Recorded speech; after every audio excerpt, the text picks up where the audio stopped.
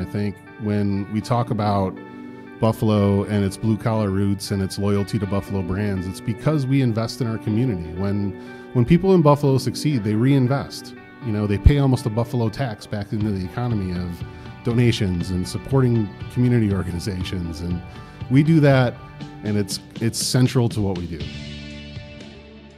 Good morning, good afternoon, and good evening whenever you may be listening, and welcome to Latitude. I'm Nate Benson, Director of Content here at 43 North, and we've got a great show for you this week. We've got Chris Smit.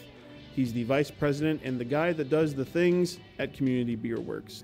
This week we're talking about Community Beer Works, their expansion on 7th Street, how they've developed from a crowd-funded brewery to now having a fantastic location in a neighborhood. They're bringing back the neighborhood bar feel, the neighborhood brew house feel. You know, Buffalo has a rich history of brew houses that were just in regular old neighborhoods. You could go on one side of town, get a German style ale, or you could go on the other side of town, get a Polish style, or you know what? Chris tells the history of Buffalo brewing and the history of Community Beer Works way better than I do, so let's not waste another minute with me and get right down to this week's episode with Chris Smit from Community Beer Works. Chris, how are we doing today? I am doing great. It's a great day for a beer.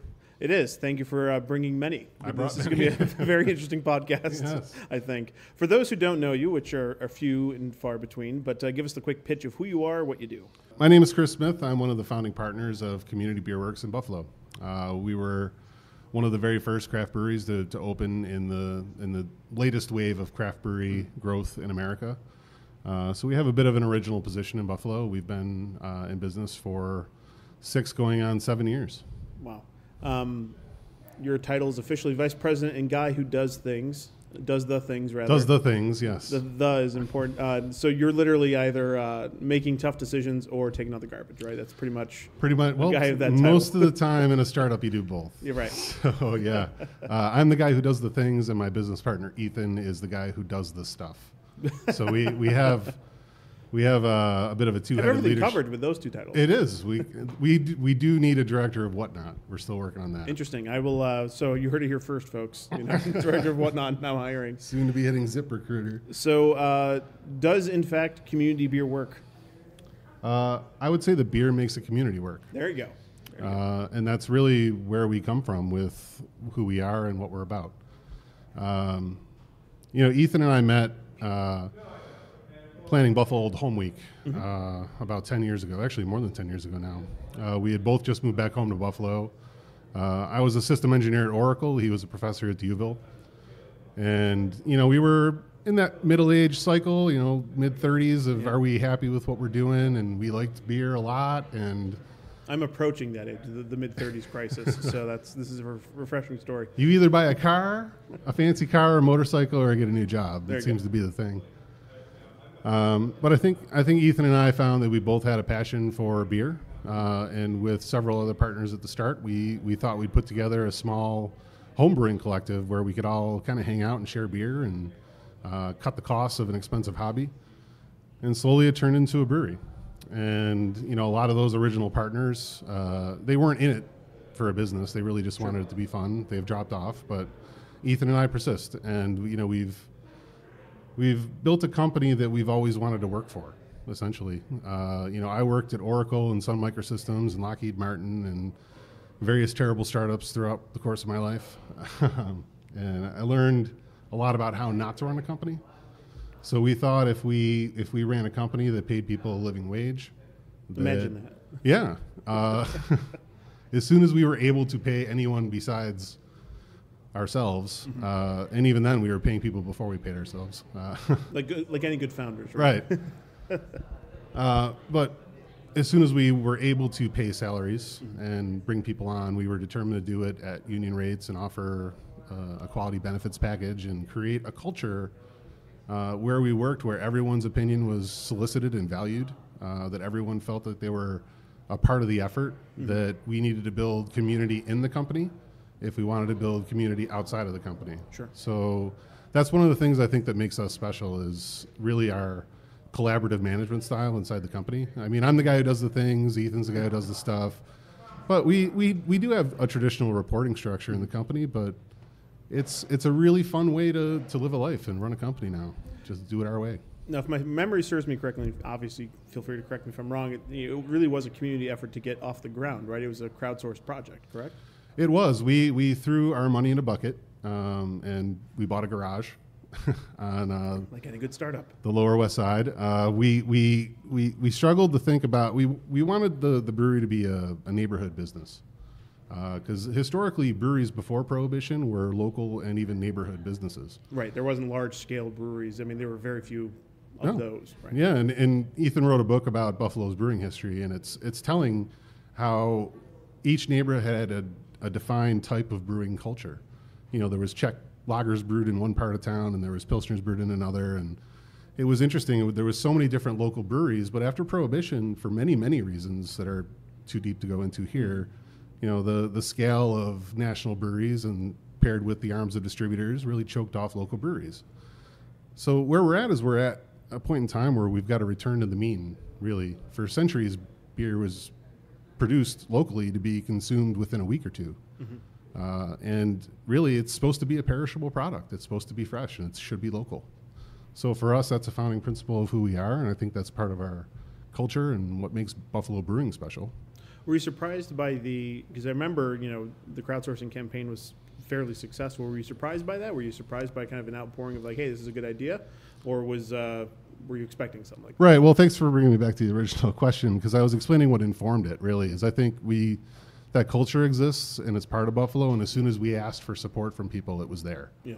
It was pent-up demand for local beer. And really, as we grow, I think we're getting past craft beer as a term, and it's more of a product different. It's just a category, really. Yeah. But what really distinguishes at this point is local beer, and I think in Buffalo, going to the community first as fundraisers really helped us get started and built that into the company at its base. So, we bought what we could afford, and then we needed a little more, and the community's been there for us since day one, really. 6 years later, you've got a brand new location just off Niagara Street, 7th Street, I believe. Mm-hmm. But going back to the garage days, what were those challenges? Was it similar to like a tech startup working out of the garage? I mean, brewing out of the garage is probably not easy, right? Right. It isn't. It's tough to get temperature control. We didn't have a lot of money, and we were intent on owning the company ourselves. Mm-hmm. We could have gone out and solicited money, but in the end, this was a side hustle for most of us, and 2 of us jumped in full time right at the start. But for us, it was a side hustle, and we thought, why don't we do this the old-fashioned way? Let's brew beer. If people like it, they'll buy it. That should give us some money to make more things, and just grow the business organically. And it did. And for us, we always tried to act a little bit bigger than we were. Mm-hmm. We started distributing beer across the state very early. But for us, it was challenges for something like that, because obviously infrastructure, for shipping and trucking, things like that. I know there's services that assist with that, but it probably wasn't easy setting all that up, right? No, the biggest challenge at that scale of the business is the scale itself. So we're brewing beer a barrel and a half at a time. If you're familiar with kegs, the half kegs that you get at Consumers or anywhere else, we're brewing beer. We're making 3 of those at a time. Yeah. The amount of labor and a weekend order is 50 to 60 of those that are at that tiny scale. So the amount of time that went into brewing that beer was significant. And we had to keep things real agile, real nimble, respond to customer trends quickly. But the margins were thin, and it was tough to grow the business. It took us a while to scale it. And, for us, finding capital was a big challenge. Well, and kind of at the same time, the craft or local brew scenes, mm-hmm. not just here in Buffalo, but Rochester, Pittsburgh, they're growing in each of these cities. So, what seems like probably unique problems to you are actually probably problems all of the small breweries are experiencing, right? Yeah, it's these are across the industry issues. Getting scale as quickly as possible and getting to some point where you can get to double-digit margins as quickly as possible. And that sounds crazy, but in our industry, if at the start, it's a capital-intensive investment to begin. So we started on the real small end and tried to work our way up. And there were challenges associated with that kind of capacity expansion when we got to it. We had run the business one way for so long, and it's a complete 180 to run a production scale brewery. Mm-hmm. And we had to adjust on the fly while running both scale breweries. It's a unique expansion challenge for us, and I think we weathered it well. Yeah. What were some of those hard decisions early, looking back at the early days? Like you mentioned, responding to the consumers. When you only have the ability to make certain varieties at a time, like flipping is the whole company's riding on that working, right? Right. If it doesn't work, all of a sudden you're screwed. Right, and we established good customer relationships at the start. We had really great relationships with Bobby Rabbit, Mr. Goodbar, and Mike Schatzel at Coles, and at the time Blue Monk and Brennan's, and they invested in us as a brewery essentially by putting us on and keeping us there. But that pipeline, there was a lot of demand, and it helped us grow the brand and the brewery. But at the same time, it took so much of our labor to keep those taps full. And we were talking about 10 taps we were trying to keep full at the time, and I think it's hysterical looking back on what a struggle it was. We make beer, 20 and 40 barrels at a time now. It's way better. So that was my next question. So, right, keeping 10 taps open now versus how many taps now? Right, but trying to find a balance between having your core brands in the marketplace with these dedicated customers that want to support you while meeting customer trends and being able to develop new beers on the fly. It's a real difficult thing to do at a real small scale. And, there's a lot of ways to start a brewery. I don't think anyone really does it our way anymore. It's pretty much a venture capital dominated industry now. So, because there's a lot of money to be made if you do it right. Right. And, I think we're one of the last of a small business breed in this brewery industry. There's a few left in Buffalo. There's the Buffalo Brewing Company, West Shore, but really this is it's an industry that's changed rapidly. Has a community like Buffalo in similar sized cities, have they kind of reached the beer capacity, so to speak? It seems like at the height, we're around 30 breweries, and I think we're lower in the low 20s now. Right. Have we peaked, or are we kind of at a comfortable number that's sustainable? Like, what are you seeing from like a number standpoint? We get asked that a lot, and when we went through our investment round, that was a big question. Aside from our ability to execute on a plan, is the market what you think it is? Mm-hmm. And going back to my earlier point about the number of breweries that existed before Prohibition, now think about the number of people that were in America at the time. Yeah. Per capita, there was twice as many breweries before Prohibition as there are today. Mm-hmm. And we have 6,000 breweries in America today, just over that. 3,000 of which have come online in the last 10 years. So what's interesting is not all of those breweries are trying to grow into Sam Adams or even Southern Tier or even Ellicottville size. They're really looking to stay in the 1,000 to 1,500 barrel range, which is a small brew pub. But your margins are best when you're selling beer over the bar. You're bringing people into your business for them to experience it your way, and you're defining the customer experience, and you're not relying on external partners. So a good percentage of new breweries, like the Other Half model, I don't know if you're familiar with that brewery. They're kind of an it brewery down in Brooklyn. They make great beer. They're one of the leaders in the New England IPA space. Haze Bomb type beers. But they don't have a distributor. They only sell beer in cans out the doors of their brewery. And then last year they started just traveling with a truck, selling beers off the back of a truck.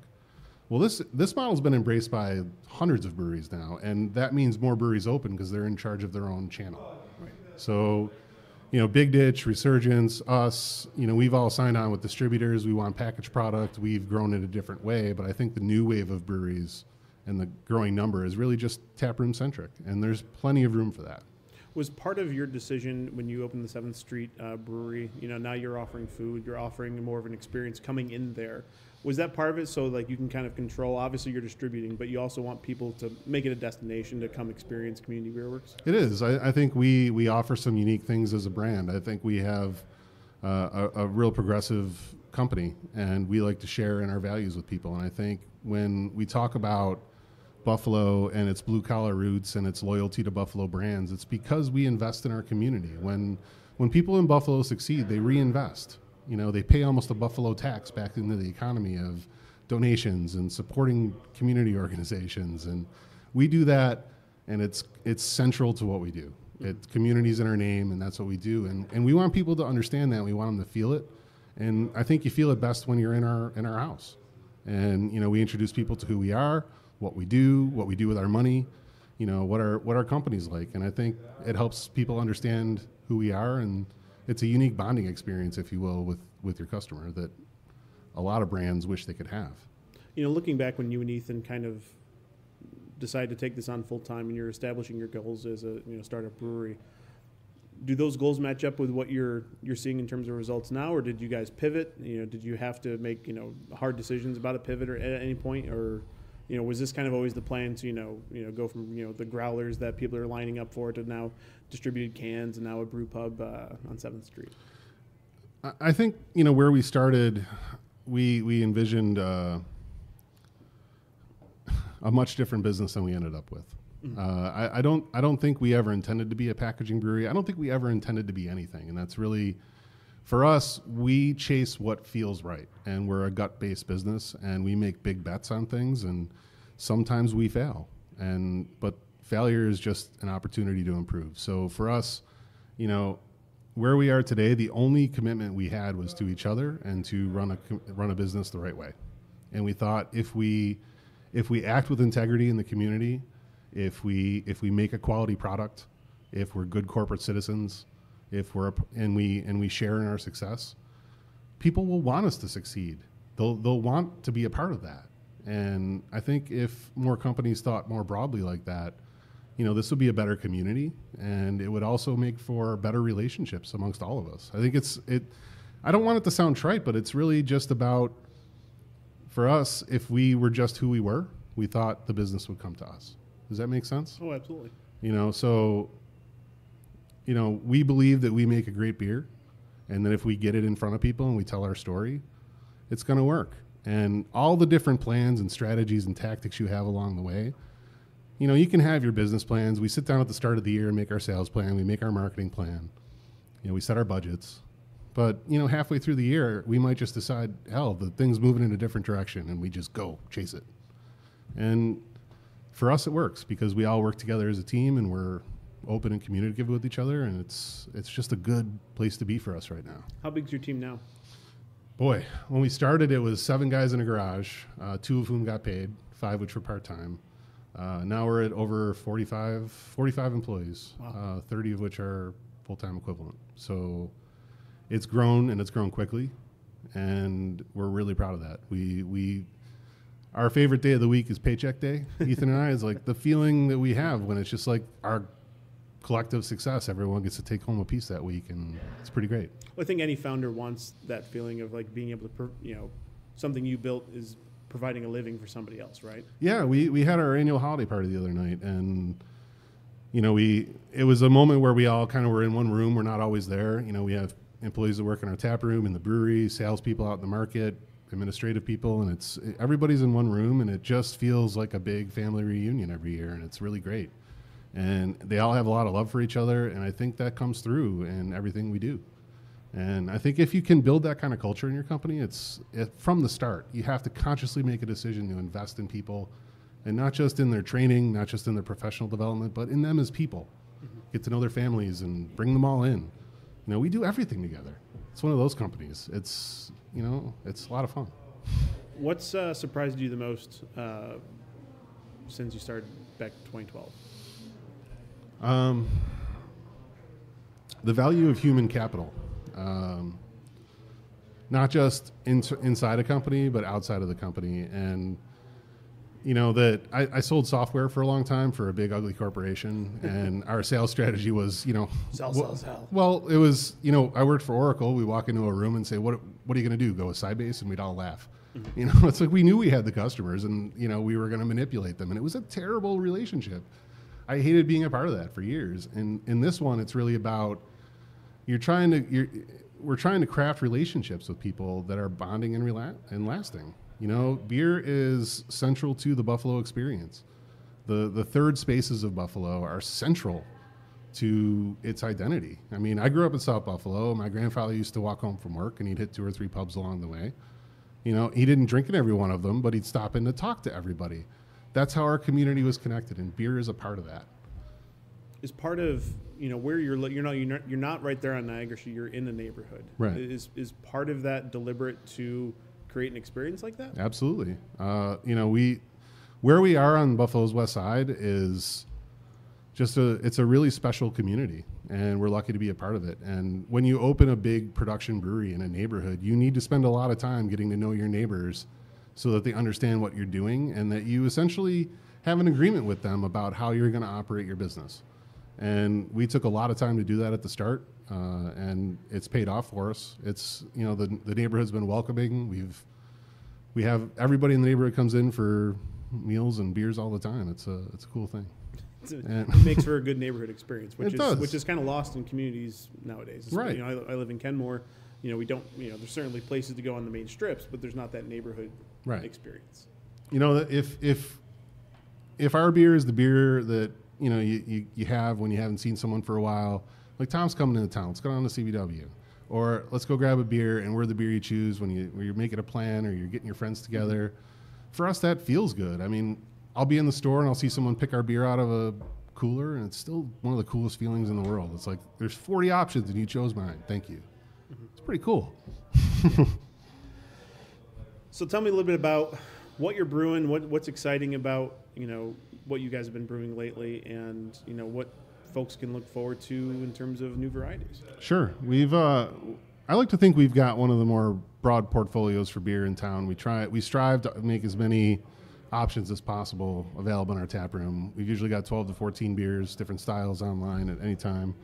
Our favorite beer right now is the Whale, our brown ale. It's recently available in 6-pack packaging at Wegmans and Consumers. Currently being consumed by the host of this podcast. Yes. It's very nice. And I am sharing That IPA. It's a nice alternative IPA. It's a little bit lower ABV, but it gives you the same hoppy punch you get at a higher ABV.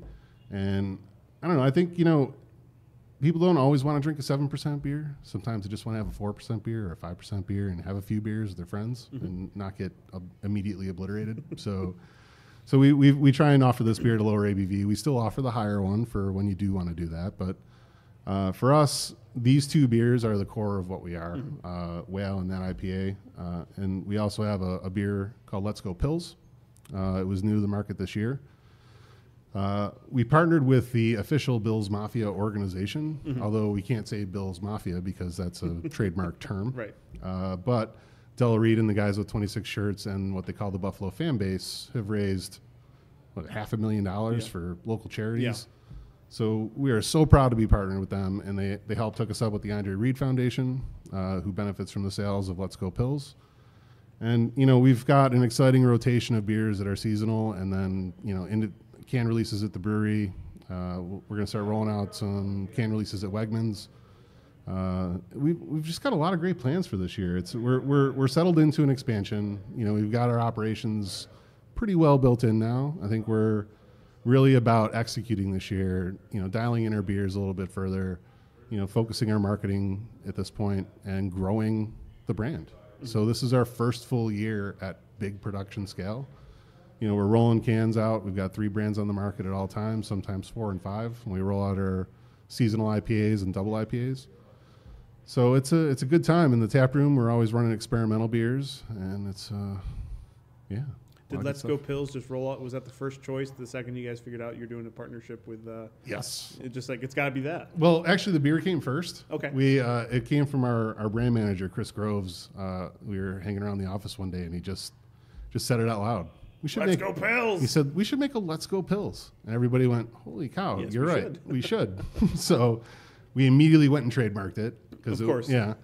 And then once we did that, we started, we planned the beer out. And then as we went, we thought, if we're going to be a part of this community, and we traditionally have not been part of the sports community, we're a little bit, smaller brewery.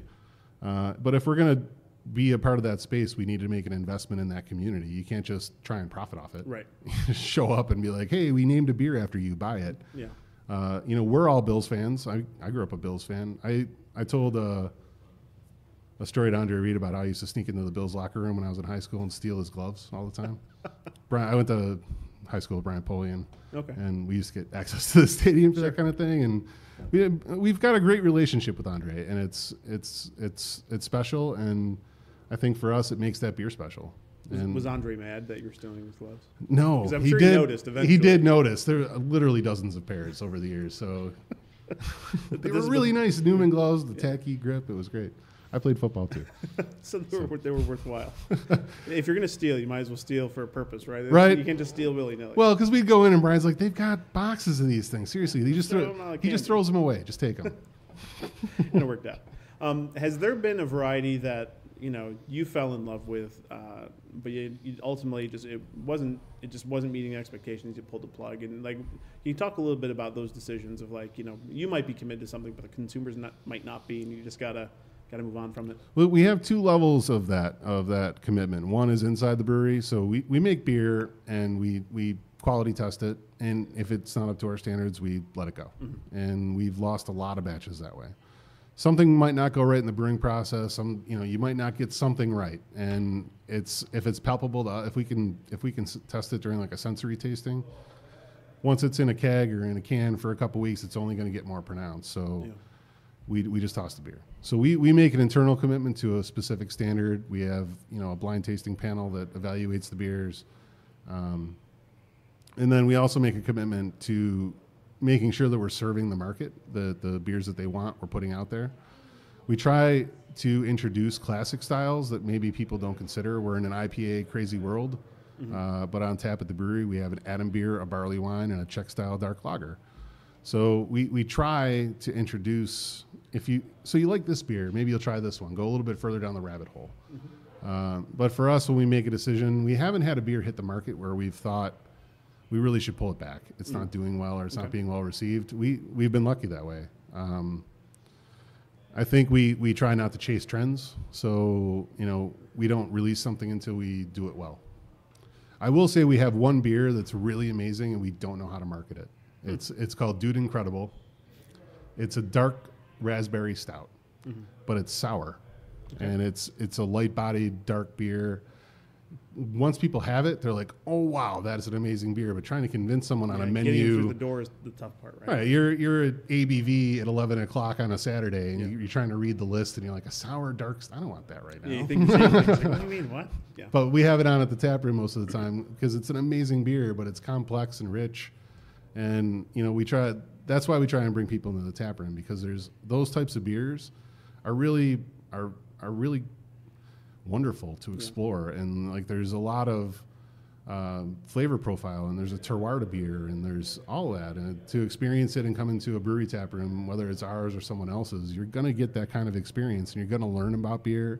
You're going to learn about what goes into it, the amount of work that goes into it, the craftsmanship that's in there, and we're lucky right now to be at the birth of the industry in Buffalo and watch it just. We have such tremendous brewing history in this town, and to see it all happening again is really great. And I think broadly, people are going to open their arms to it as we grow.